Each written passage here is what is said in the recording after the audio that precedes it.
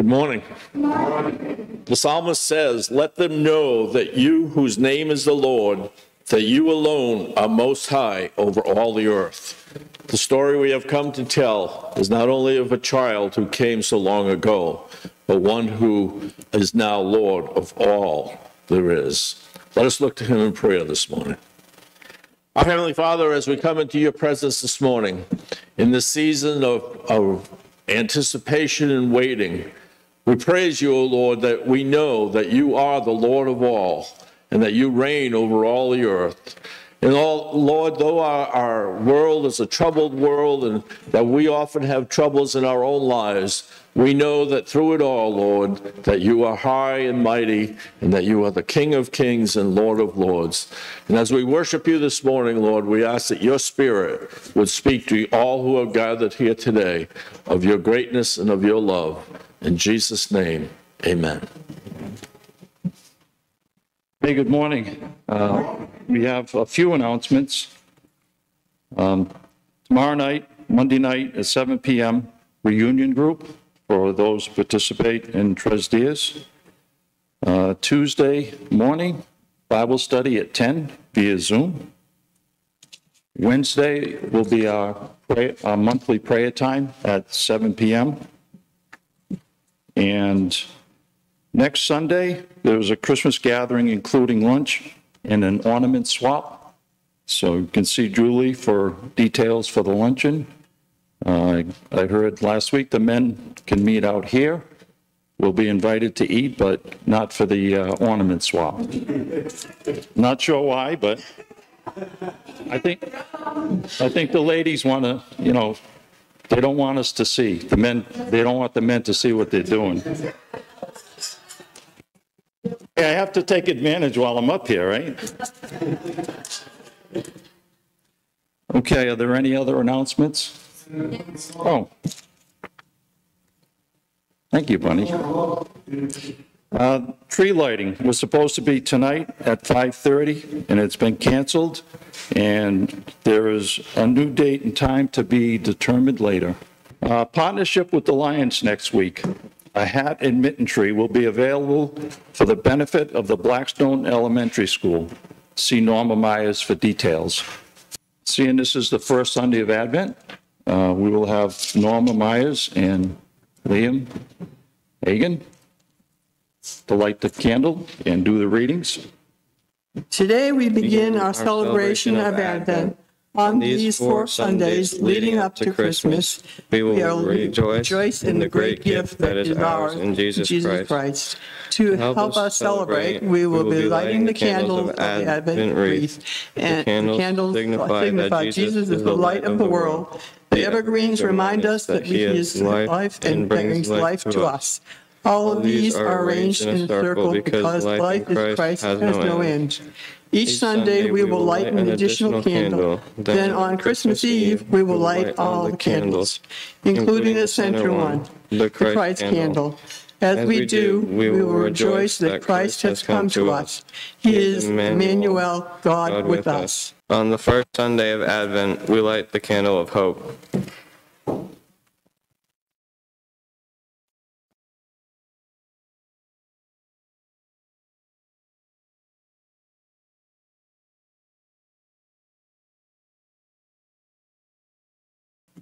Hope is our assurance that God will finish all He has started. Hope is our confidence that He will do all He has promised. All the promises of God are fulfilled in Jesus Christ. He is our hope today and forever. 2 Corinthians 1:20. Thanks be to God for this incredible gift. 2 Corinthians 9:15.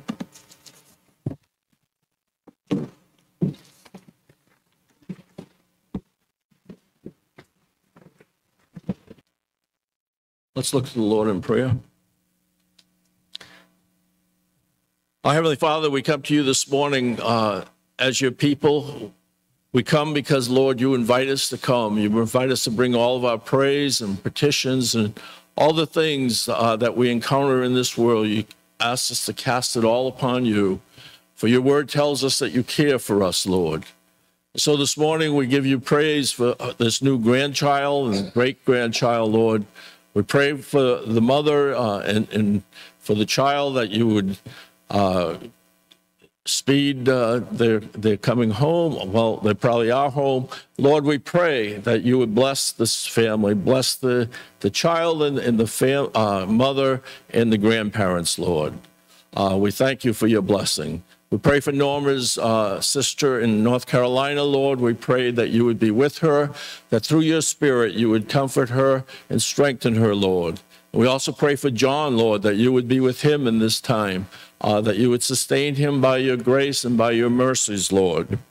Lord, we lift up David Baisley this morning in Florida.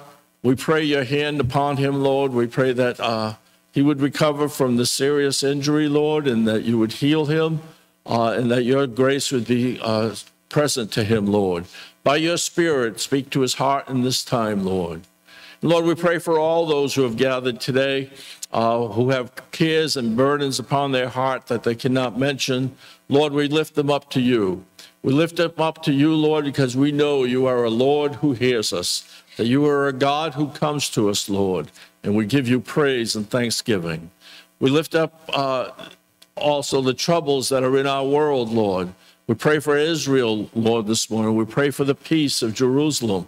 We pray that you would bring an end to that conflict, Lord, but a long-term resolution, Lord, of what is the problems in that region. We pray for Ukraine as well, Lord, in the conflict with Russia. We pray for healing, Lord, for an end to that conflict. We pray for the leaders of our nation, Lord, that you would give them wisdom and clarity of judgment, Lord, that they would seek not their own to enrich themselves, Lord, but for the benefit of all. Lord, we pray that righteousness would guide our leaders and truth, Lord, would guide our nation. We ask all this in the name of our Lord, Jesus Christ, who taught us to pray, saying, Our Father, who art in heaven, hallowed be thy name. Thy kingdom come, thy will be done, on earth as it is in heaven. Give us this day our daily bread, and forgive us our trespasses, as we forgive those who trespass against us. And lead us not into temptation, but deliver us from evil. For thine is the kingdom, and the power, and the glory forever. Amen.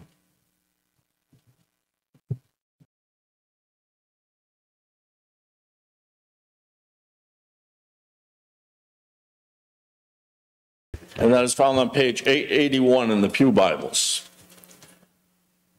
And I will begin reading at verse 1. In the 15th year of the reign of Tiberius Caesar, when Pontius Pilate was governor of Judea, and Herod tetrarch of Galilee, and his brother Philip tetrarch of Iturea and Trachonitis, and Lysanias tetrarch of Abilene, during the high priesthood of Annas and Caiaphas, the word of God came to John, son of Zechariah, in the wilderness. He went into all the country around the Jordan, preaching a baptism of repentance for the forgiveness of sin. As it is written in the book of the words of Isaiah the prophet, a voice of one calling in the wilderness, prepare the way of the Lord, make straight paths for him. Every valley shall be filled, every mountain and hill made low. The crooked roads shall become straight, the rough ways smooth, and all people will see God's salvation. John said to the crowds coming out to be baptized by him, You brood of vipers, who warned you to flee from the coming wrath? Produce fruit in keeping with repentance, and do not begin to say to yourselves, We have Abraham as our father. For I tell you that out of these stones God can raise up children for Abraham. The axe is already at the root of the trees, and every tree that does not produce good fruit will be cut down and thrown into the fire. What should we do then? The crowd asked. And John answered, Anyone who has 2 shirts should share with one who has none, and anyone who has food should do the same. Even tax collectors came to be baptized. Teacher, they asked, what should we do? Don't collect more than you are required to, he told them. Then the soldiers asked him, What should we do? And he replied, Don't exact money and don't accuse people falsely. Be content with your pay. Let us pray. Our gracious God, we thank you for this time of the season, Lord, when we can reflect on who you are and the love that you have for us, that you have come into our world. And we pray now that your Spirit would guide us in speaking and hearing from your word. Amen. Advent, the word Advent comes from a Latin word, and it means coming. And we first find in church history, an Advent season, if you will, sometime around 1,500 years or so ago. And it is a time of waiting, and it is a time of preparation for the coming of Christ into the world. And as such, it is also a time of reflection and preparation. In the world of the Jewish world of the New Testament, had long been waiting with longing, anticipating the song we sang, "Come, O come, Emmanuel." That was the state of mind of the Jewish world of that day. They had been ruled for over 600 years by a foreign power. And the foreign power in that day, in the New Testament day, was Rome. And the Jews of the New Testament era refused to believe that the story that Rome was telling about itself, that Rome was the good news, and that Rome was the source of peace, the Jews living in Israel refused to accept that. They were longing and waiting for the true king to come and set them free. That's the environment of waiting and anticipation and longing that John the Baptist suddenly appears. John has long been a text associated with Advent because he is the one to prepare the people. His own self-understanding was that he was sent to prepare the people for the coming of the Messiah. And John appears like a shooting star.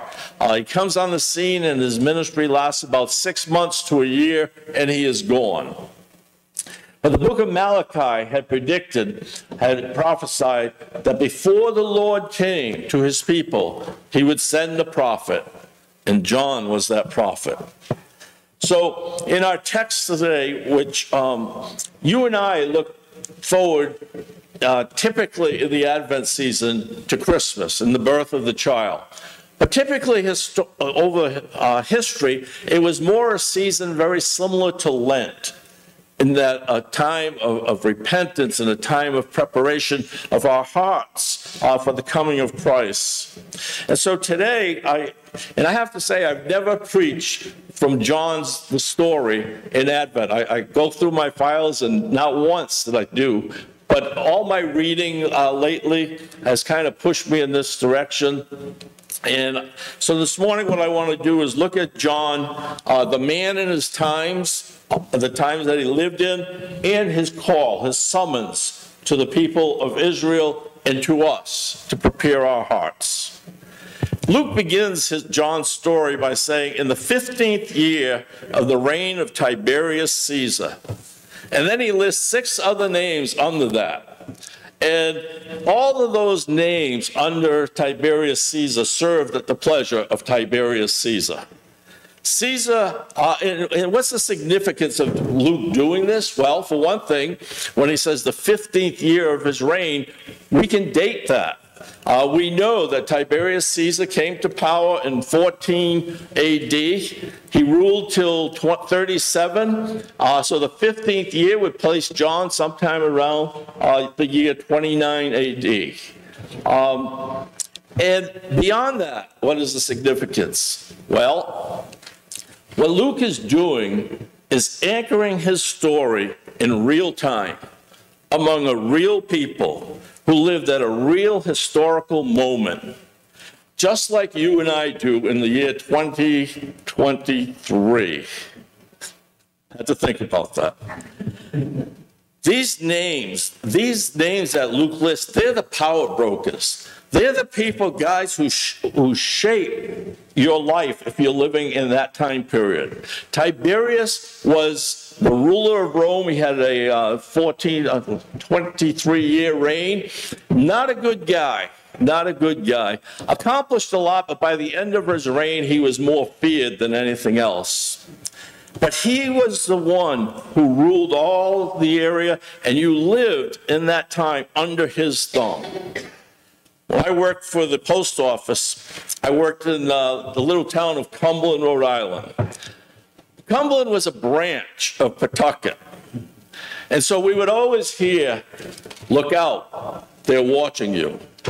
But not only Pawtucket, you see, Pawtucket was under Providence. And we always would hear, they're watching you. Be careful what you do out there, because if you step out of line, you're going to get caught. Well, in the place of our story, Israel, they were watching. Tiberius was watching, and he had all these little underlings. They were watching. You couldn't step out of line without getting caught. And so while the world was being shaped by these guys, while they were watching everything you did, while people were living under their thumb, so to speak, unable to even imagine that things could be different, there was nothing that they could imagine that would change their lives radically. Into this world, the Word of God came to John, the miracle child of Zechariah and Elizabeth. And just as he states that verse, after listing all these power brokers in the first two verses, you get the impression, the way Luke says that the Word of God came to John, they're not as important as they think they are. There's something else. There's someone over them. They might not be who they think they are. And you know, there's something about the Bible. God always speaks in real moments in time. He doesn't just drop these abstract thoughts into our world, but he speaks to real people who are living in a real moment, in a real historical time. His word does not drop from heaven. Now, Luke quotes from Isaiah. And he says, in that quote from Isaiah is how John understood his own ministry. And Luke says, a voice of one, quoting from Isaiah, a voice of one crying in the wilderness, prepare ye the way of the Lord. Now, Isaiah, it comes from Isaiah 40. But Isaiah was speaking to real people. He didn't just record this or speak this or write it down so that someday, 600 years later, Luke could quote it and check it off as, see, he fulfills this prophecy. No, this is a real, Isaiah is speaking to real people who lived in a real moment in time. The time that he spoke to was exile. Israel had been in exile since 587 in BC, and it had lasted 70 years, but exile is now coming to an end.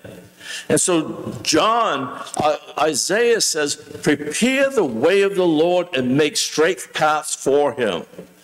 In other words, what he's saying to him is get the road crews out, fix the potholes, straighten out the bad curves in the road from Babylon to Israel, because Babylon, the exiles who have gone to Babylon are coming back. Prepare the road, prepare the way.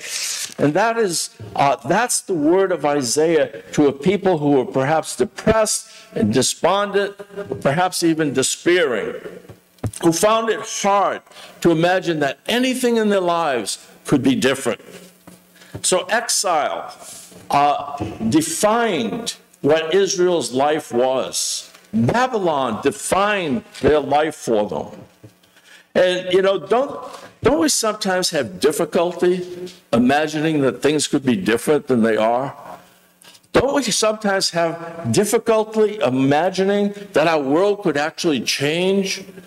And, you know, we read of the brokenness in the world. And, you know, that since October 7th, when Hamas started this war with Israel, and the reports we have gotten of babies being beheaded, and rape and murder, and it's just, I don't know about you, but I feel like, what a mess. What a mess. Abraham Heschel, the great Jewish rabbi, said, history is a nightmare. And, we're seeing it played out right now. And you know what? Sometimes our lives can become a nightmare too. Things can happen and come into our lives, and it can become like a nightmare, and we see no way out, no way to imagine that things could change for the better. Isaiah saw another reality, and so did John. They saw that God was on the move. He was moving towards his people. He recognized that. I got no, it wasn't a text. I missed a FaceTime with my son Benjamin in Montana a few weeks ago. Now, when Ben FaceTimes me, it's not Ben who wants a FaceTime. It's Henry, my 6-year-old grandchild. And I missed that, and it was too late to FaceTime, so I sent him a text. Did I miss Henry? He says, well, yeah, Henry and I were watching The Lion, the Witch, and the Wardrobe, which is a C.S. Lewis story. And it's a story about how these young children enter this magical world of Narnia through a closet that they go into. But there's a problem in Narnia because it's ruled at this time by a wicked witch who has frozen the land, and it's winter all the time. But there's a rumor. Aslan, the king, is on the move. The Lion King is on the move. Things are happening. Things are going on. And Ben told Henry, he says, this is a true story. And Henry says, it's not. Ben says, yes, it is. Ask Pepe. So Henry wanted to FaceTime to ask Pepe, but I missed the FaceTime.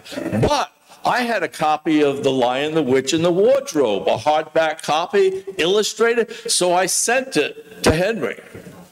And the other night, I'm sitting, reading, and all of a sudden I see FaceTime from Ben, and I know Henry wants to talk. So he comes up on the screen, and he picks up the book. Pepe, I got the book, but I had also attached a little note. I had said, yes, Henry, this is a true story. You just have to find the door in. So Henry, now understand who Henry is. He goes to a football game on a Friday night, thinks he sees Bigfoot along the woods in the field. So he submits a sighting of Bigfoot to the website, and he is waiting for confirmation that they accept it as a genuine. So he's got an imagination. So I said, yes, Henry, it's a real story. It's a true story. Well, Pepe, where's the door? I said, Henry, you have to find the door. And it's challenging, Henry. Are you sure? Henry, just find the door. So now I know he's walking around Montana. In every corner he goes around. Is it there? Is it there? But in the story, Aslan is in the move, is on the move. And here in this story, the biblical story, John knows God is on the move. He is coming to his people. John's vision is and it's not just his imagination, okay? He's not Henry imagining Bigfoot out there. This is John whose vision is controlled by the Word of God. The Word of God came to John in the wilderness. And that idea of the wilderness or the desert suggests how fragile life can be. It suggests that sometimes it can, because if you're in the desert or in the wilderness, you are always being threatened and to be overcome by chaos or whatever. And sometimes our lives can go into a desert or a wilderness. But John was in the desert, and he heard the word of the Lord. And John always strikes me as a really wild-looking guy. He wore a camel's hair with a leather belt around. And the picture I have is always the caveman. You know how the caveman dressed? And he had a great diet. For anyone who's on a diet and wants to lose weight, locusts and wild honey is what he ate. So he always strikes me as a wild guy, and I always see fire coming out of his eyes because the Word of God was burning in his heart. But he created quite a scene. It had been 400 years since Israel had heard anyone say, "Thus saith the Lord." And here John is coming with the word from God. And if we say, what's the summary of his message? Is the king is coming. Get ready. No wonder he drew a crowd, because these people were waiting for the true king of Israel to make an appearance. God was on the move, John said. Prepare yourself. And how are they, and in one sense, what John is saying is the same message as Isaiah was saying. And Isaiah had spoken, and it was good news. In John's announcement, it's good news. The king is coming. And people were longing for God to act. And throughout the Bible, God always comes, and he always speaks in the midst of real life. It isn't just some abstract idea that drops down from heaven. It's a real life word that comes. And that real life word often poses a challenge to people like Tiberius Caesar, who thinks he's in charge, because there's a true king. But John's good news that God was acting came with some bad news too. It came because the preparation involved what Luke calls a baptism unto repentance for forgiveness of sins. John called his people to repentance. New life, for new life to break forth, there would have to be a repentance, have to be washed clean. And that word repentance in Greek is metanoia, a change of mind. There is no English word that captures the full sense of what it meant, because it wasn't just a change of mind, it was accompanied with a change of behavior. Because what the word signifies is that you reevaluate your life, you reevaluate how you've been living, what you've been doing, and what it suggests is that you have come to recognize there's a gap between what I ought to be and what in reality I am. There is a gap between what I sense to be God's will and how I am responding to that. So a change of mind is not just a change of, okay, I'm going to think a little different. It's going to live a little different as well. Now, no doubt, for some of John's hearers, it was a very odd message. Because in spite of the song that John preached to Gentiles and Jews, no, John just preached to the Jews. And he was preaching to the Jews who thought they were Abraham's children. They were God's chosen people.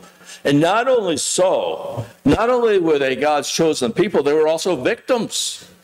For 600 years or so, give or take a few, they had lived under oppression. And the oppressor at this time is Rome. And ever since Pompey the Great had walked into Jerusalem in 63 BC and gone into the Holy of Holies, Rome ruled Israel. And Caligula, the emperor who would be 10 years after John, actually wanted to set up a statue of himself in the Holy of Holies. They were the people oppressed. They were the victims of Rome's oppression. And we all know, of course, that victims cannot be guilty of sin. We are told over and over again. But the prophets had said that when God came to his people, he would first cleanse them from sin. So John would have none of their excuses. He saw the leaders coming to him, and he said, "Who warned you, you brood of vipers?" Can you imagine me getting up here this morning and looking out at you and say, "Who told you to come here, you brood of vipers?" That's what John was doing. I mean, that's not exactly how to win friends and influence people. It's not going to get you a date on Oprah. But John looked at the leaders. It doesn't say leaders here, but in Matthew's gospel, it says the Pharisees. They were the leaders of the people. That's who John says is a brood of vipers. He would later confront Herod himself, and it would cost him his head. But John's message was not a soft message. It was a message to a people that said that they needed to come and be cleansed. And they had to recognize that this God that they were dealing with is, there's a thing in Chronicles of Narnia where it says about Aslan. And one of the children say, "Is Aslan safe?" And they say, "Oh, he's not safe. He's dangerous, but he's good." And this God that John is talking about, he is a God who can be stern and exacting, but he's good. And so he is calling people and recognizing that if there's no response, then judgment will fall upon them. But he also welcomes the people, and the people flock to him. They love John's preaching because he preached with authority and power. It had a "Thus saith the Lord." And he gave them not just an abstract idea, now you have to change your mind. He gave them very practical things of what repentance and what a changed life would look like. So to those who said, what should we do? He says, well, if you've got 2 tunics or 2 coats, give one away to someone who doesn't. If you've got a lot of food, share it with those who don't. Tax collectors, the tax collectors are the lowest in the world. They said to him, what should we do? They said, well, don't collect more than you're supposed to. Because the way they worked was you had a minimum to collect. Anything above was yours. And then the soldiers, what should we do? So he gives all these practical advice of what repentance would mean in terms of their life change. The people flocked to him confessing and being washed. The image that I have is the movie that came out last year, the Jesus Revolution, where they were being baptized in the Pacific Ocean. What a sight. All these young hippies confessing their sin and being washed. Today is the first Sunday of Advent. Christmas is ahead, but there's something else ahead as well. Christ will come again. He will come again into our world to heal it. We look out at our world and there's so much brokenness, so much pain. And our lives can be part of that our lives are part of that brokenness and part of that pain. But we are not victims. We are, how would John speak to us? And so I'm going to leave you with one thought.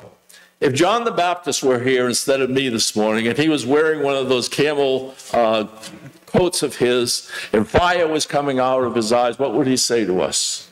What would he say to us in terms of how should we prepare, not only for Christmas, but for the fact that our Lord will come, and we will one day stand before him? What would he say? It's a rhetorical question. I'm not going to give you any suggestions on that. Everyone has to do that for themselves. But what would he say? What would he say to our leaders, to our governments? What would he say to all the politicians who lead us into so much pain and so much bloodshed? What would he say? What would he say to you and I? How are we to prepare for the coming of our Lord?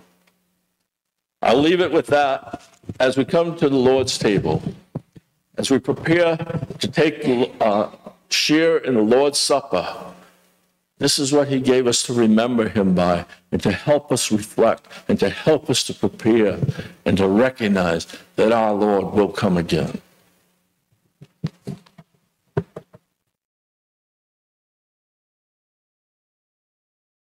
To you. The Lord Jesus, on the night he was betrayed, took bread, and when he had given thanks, he broke it and said, "This is my body, which is for you. Do this in remembrance of me."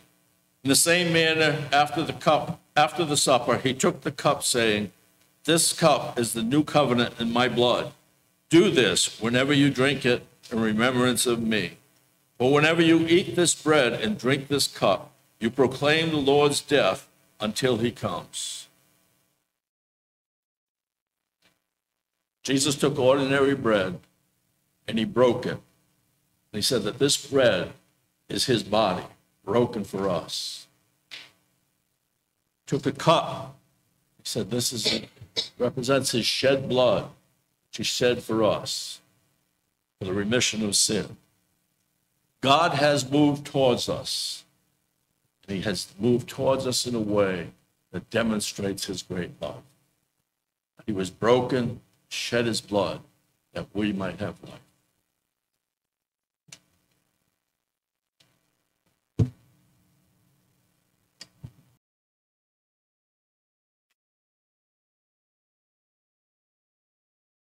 Eat this bread together, remembering that our Lord was broken for us.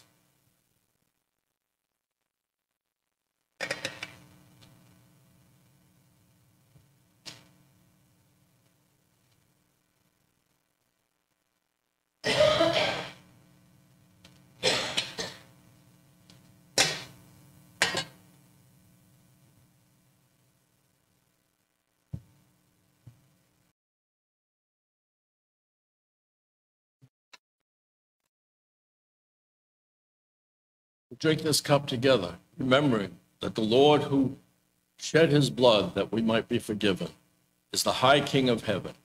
He will come again.